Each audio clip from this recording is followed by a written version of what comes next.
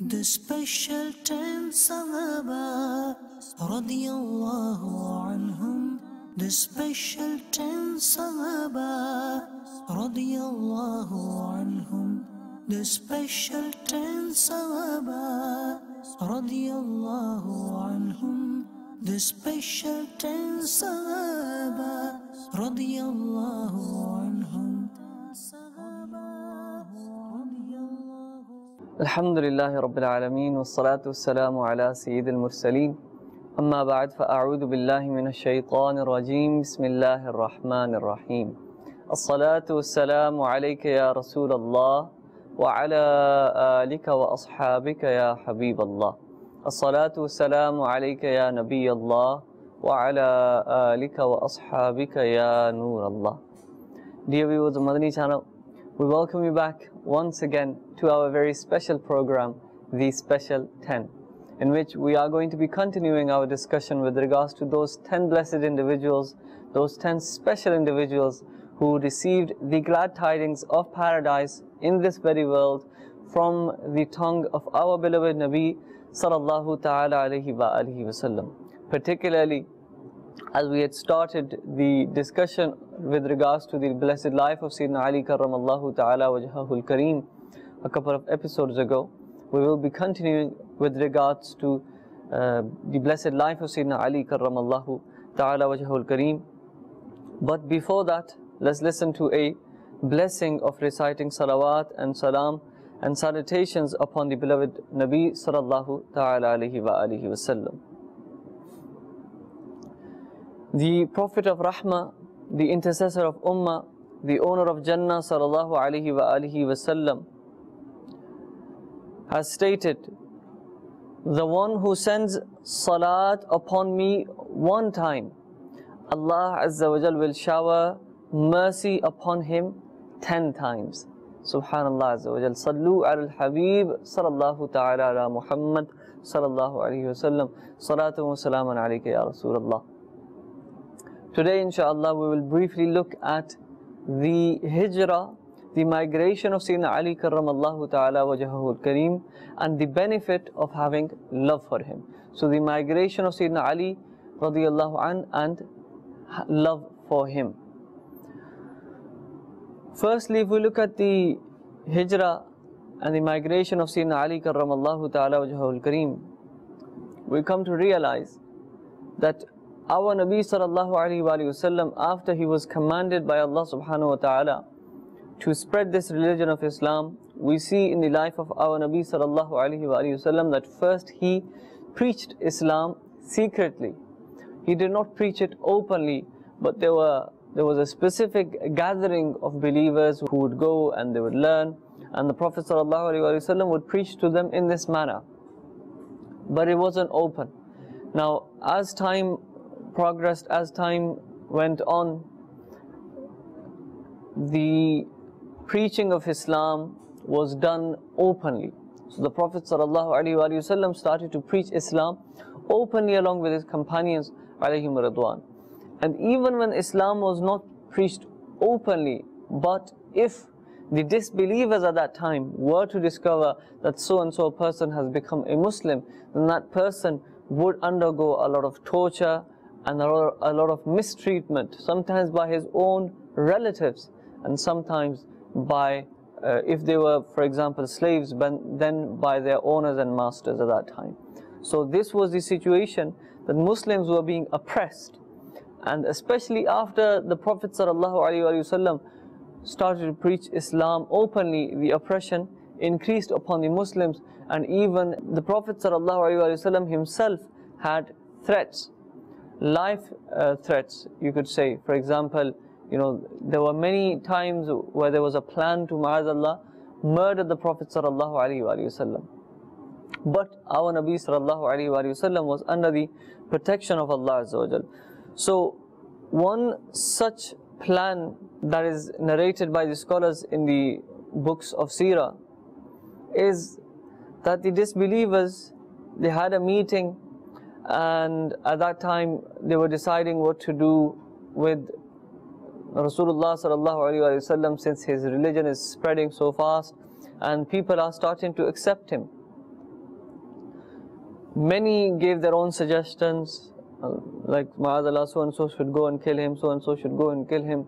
And eventually it was decided, and even the shaitan came in the form of an old man who then approved this suggestion which was proposed by Abu Jahl.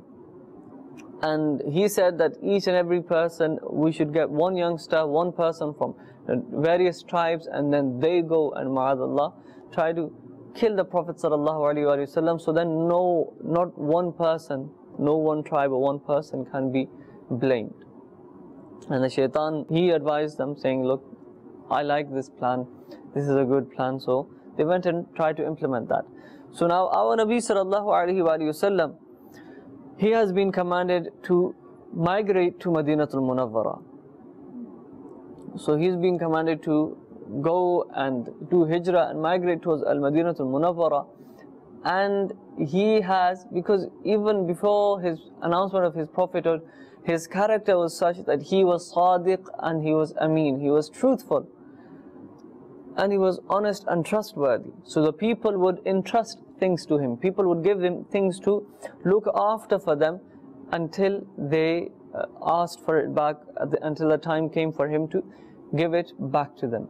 So he still had some things entrusted to him, sallallahu alaihi wasallam.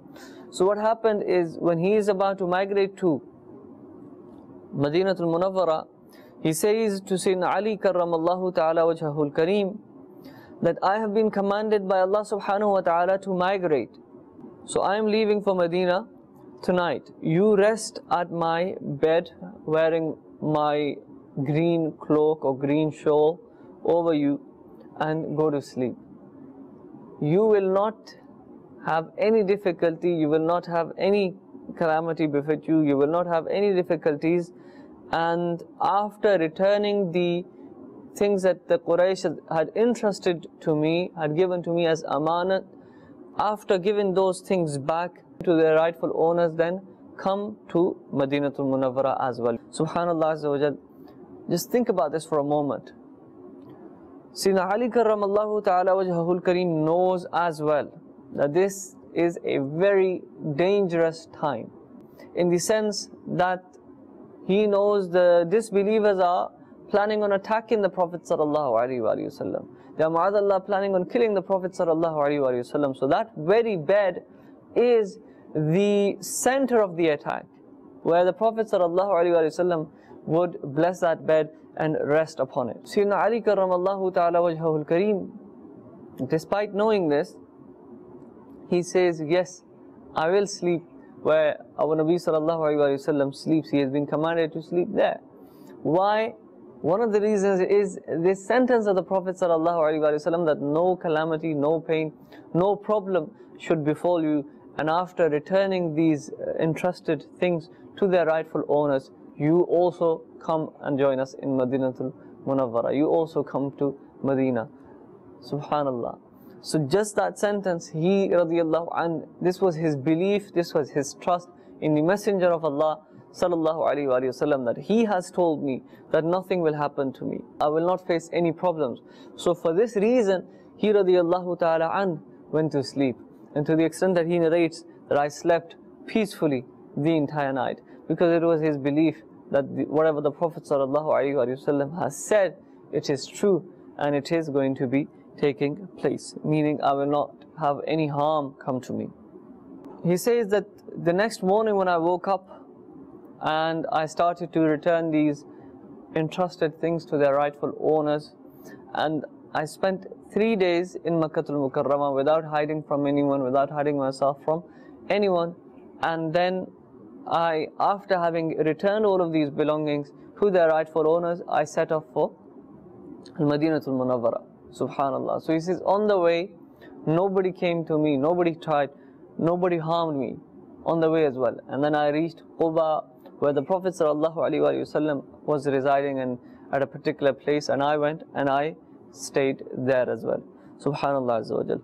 So this was a brief look at the migration of Sayyidina Ali karramallahu ta'ala wajhahul kareem. We've already looked at what a great status Sayyidina Ali karramallahu ta'ala wajhahul kareem possesses in terms of the ahadith of the Prophet ﷺ, in terms of the ayat of the Quran which were revealed, which the commentators and the mufassirin have stated that these ayat, these verses refer to Sayyidina Ali karramallahu ta'ala wajhahul kareem. We heard that the Prophet ﷺ, he said, Ana madinatul ilmi wa aliyum babuha, that I am the city of knowledge and Ali is its door. Or Ana darul hikmati wa aliyum babuha, that I am the house of wisdom and Ali is its door. Now if you look at the importance of love for Sayyidina Ali karramallahu ta'ala wajhahul kareem, he radiyallahu anhu himself says that two kinds of people will be devastated on accounts of me. The one crossing the limits in intense devotion, intense love to me, will add those characteristics to me that I don't possess. So this is going extreme in the love of Sayyidina Ali karramallahu ta'ala wajhahul kareem, to the extent that ma'adallah, declaring him even greater than the Shaykhain, the first two Khalifas after the Prophet sallallahu alaihi wasallam, Sayyidina Bakr Siddiq radiyallahu ta'ala an, and Sayyidina Umar ibn al-Khattab radiyallahu ta'ala an. And he says, this is the first type who will go extreme in love. And second ones, the ones bearing grudges against me, will provoke them to slander me. So these are the two types of people. And with reference to the above mentioned hadith, the renowned commentator of the Quran, Hakim al-Ummah Shaykh Mufti Ahmad Yar Khan Naimi rahimahullah ta'ala, has stated, love for Ali karramallahu ta'ala wajhahul kareem is the kernel of faith. However, it is terrible to cross the limit in love. But grudge against Ali karramallahu ta'ala wajhahul kareem is really haram, absolutely forbidden, and sometimes it is even kufr, disbelief. Allahu Akbar.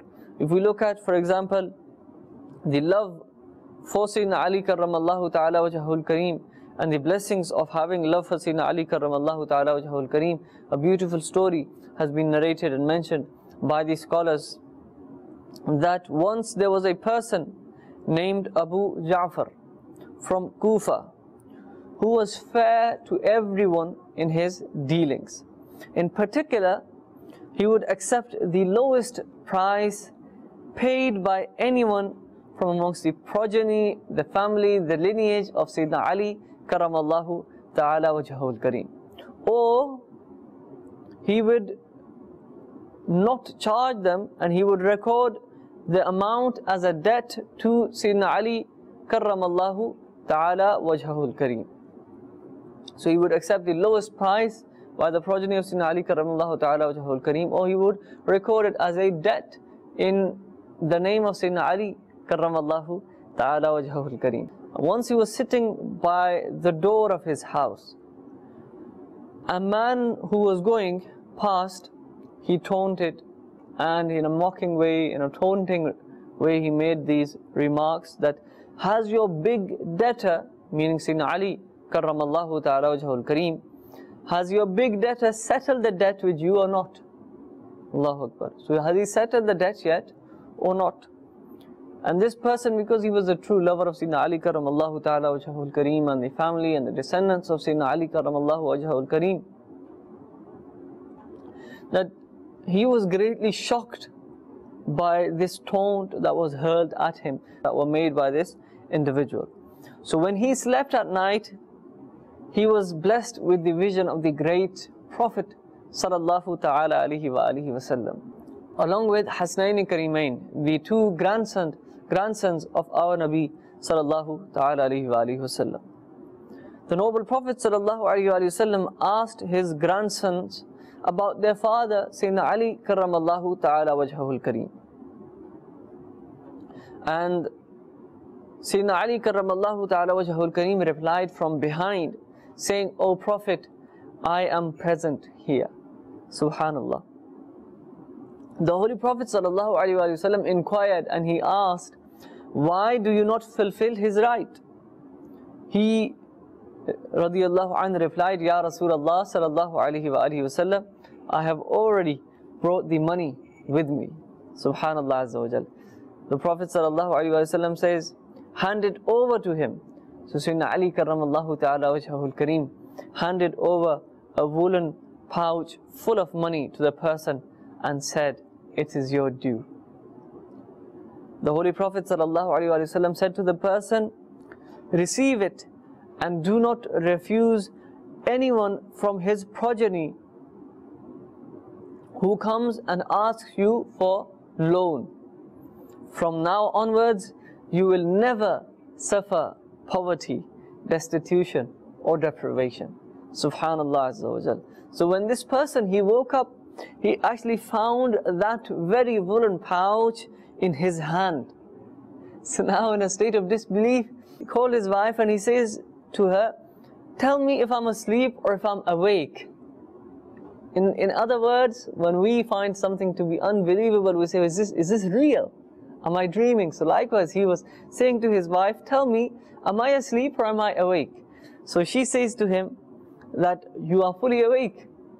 And he became so jubilant and so happy over this and related this whole story to his wife. And when he checked his list of debtors that he had, he found that there was not a single penny of debt mentioned in the name of Sayyidina Ali karramallahu ta'ala wajhahul kareem, meaning all the debts, the records that he had made of all the debts in the list, they were paid off. Subhanallah Azza wa Jal. These are the blessings of having love for Sayyidina Ali karramallahu ta'ala wajhahul kareem and his blessed progeny. May Allah subhanahu wa ta'ala grant us true love for him. Ameen. Sallu ala al-Habib sallallahu ta'ala ala Muhammad sallallahu alayhi wa sallam. Salatu wa salamu alayka ya Rasulullah. But my dear Islamic brothers, we have to keep in mind that the love of Sayyidina Ali karramallahu ta'ala wajhahul kareem comes with a few requirements of its own. Meaning, Sayyidina Amirul Mu'mineen radiyallahu anhu himself has stated that after the Holy Prophet sallallahu alaihi wasallam, Abu Bakr and Umar radiyallahu ta'ala anhuma are better than all. And then he further added, لا يجتمع حبي وبغض أبي بكر وعمر في قلب مؤمن. That love for me and hatred for Sayyidina Abu Bakr Siddiq radiyallahu anhu or Umar radiyallahu ta'ala anhu, it cannot gather in the heart of any true believer. So love for me, hatred against Sayyidina Abu Bakr Siddiq radiyallahu anhu or Sayyidina Umar radiyallahu ta'ala anhu cannot gather in the heart of a believer, in the heart of a mu'min.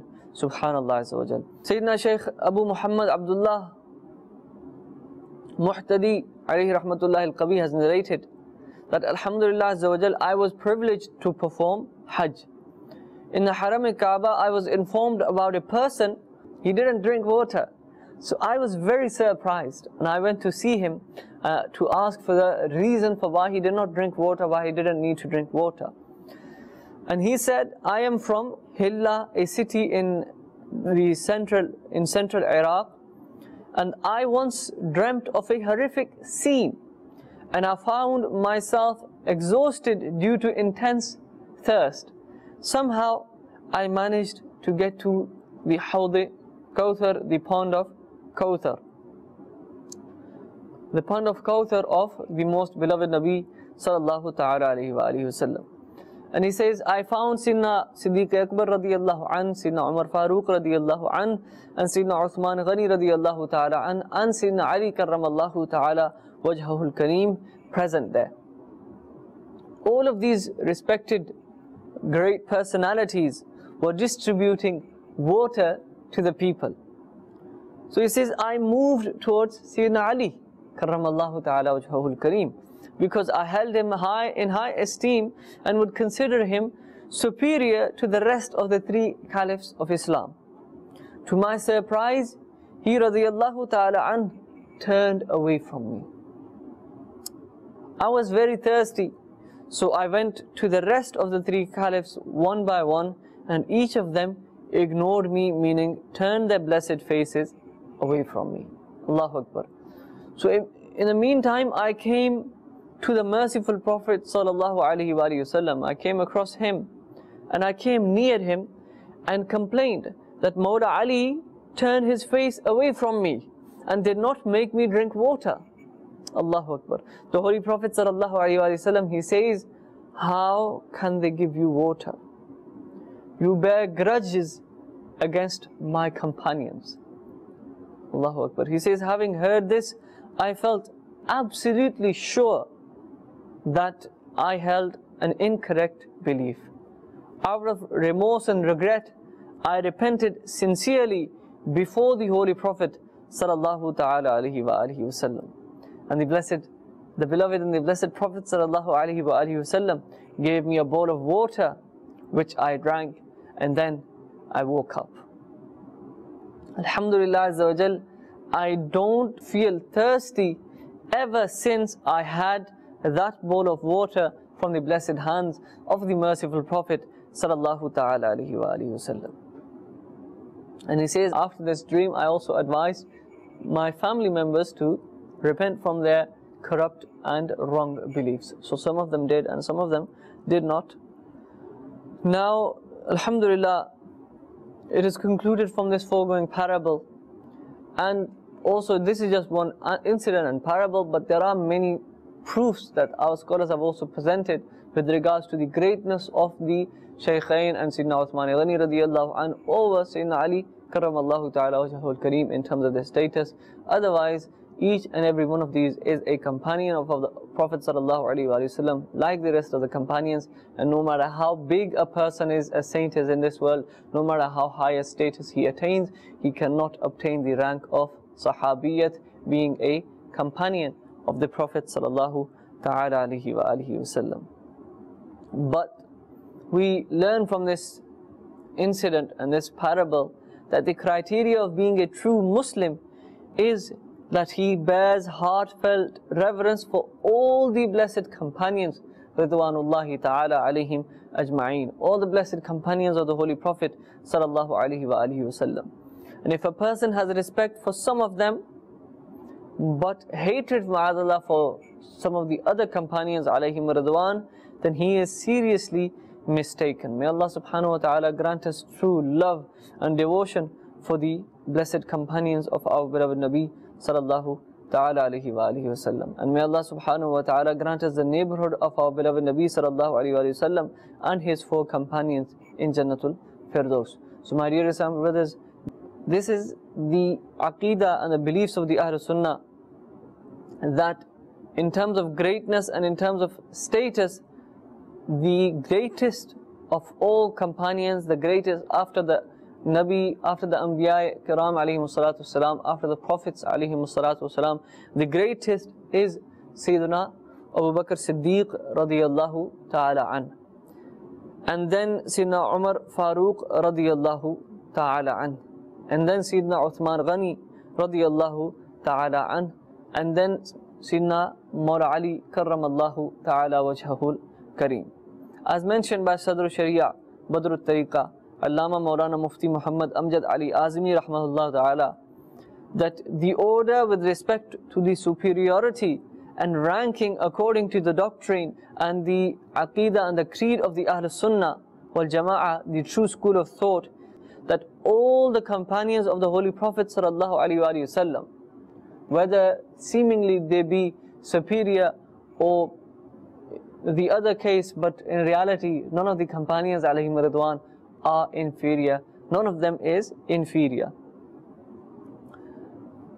So our belief is that all the companions alayhim ridwan are destined for paradise.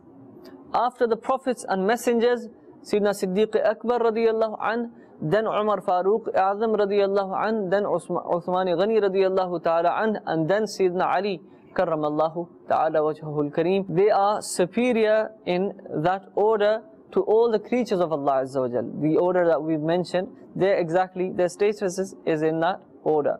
So greatest from amongst the all of the creation of Allah subhanahu wa ta'ala, be it humans or jinns. So the greatest after the prophets and the messengers are these companions. So whomsoever considers Sayyidina Ali karramallahu ta'ala wajhahul kareem as superior to Sayyidina Siddiq Akbar radiyallahu an or Farooq Azam radiyallahu ta'ala an is a disbeliever having corrupt beliefs. Allahu Akbar.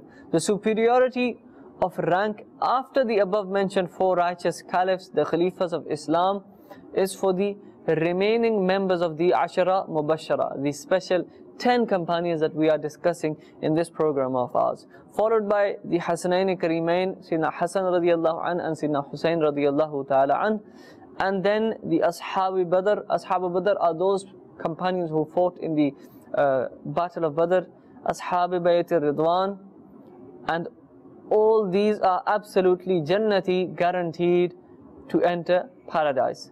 Superior here means being more respectable and honorable in the court of Allah Azza wa Jal. The same also stands for bearing abundant rewards. So may Allah subhanahu wa ta'ala grant us true love and devotion for the companions of the Prophet sallallahu alaihi wasallam. May Allah subhanahu wa ta'ala grant us steadfastness upon the aqidah, the creed and the belief of the Ahlul Sunnah wal Jama'ah. Ameen bijahin Nabil Ameen sallallahu ta'ala alayhi wa alihi wa sallam. Sallu ala al-Habib sallallahu ta'ala ala Muhammad sallallahu alayhi wa sallam. The special 10 Sahaba radiyallahu anhum. The special 10 Sahaba radiyallahu anhum. The special 10 Sahaba radiyallahu anhum. The special 10 Sahaba radiyallahu anhum.